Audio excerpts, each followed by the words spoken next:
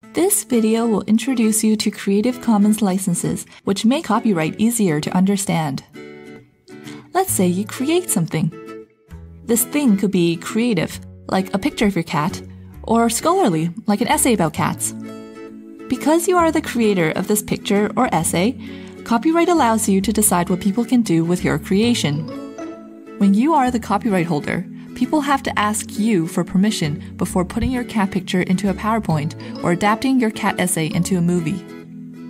Getting permission can be time-consuming and complicated for both the creator and the user. This is where Creative Commons can help. Creative Commons exists to make permissions explicit and straightforward. Creative Commons licenses use icons and simple language so that creators can make their intentions clear and users can be certain that their use of a work is legal.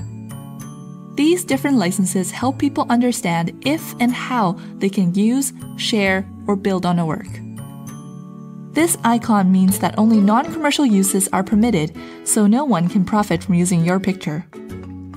This icon means that no one can make changes to the original work, such as photoshopping a dog into your cat picture. This icon means that someone can change your work, but their version must be shared under the same license as yours.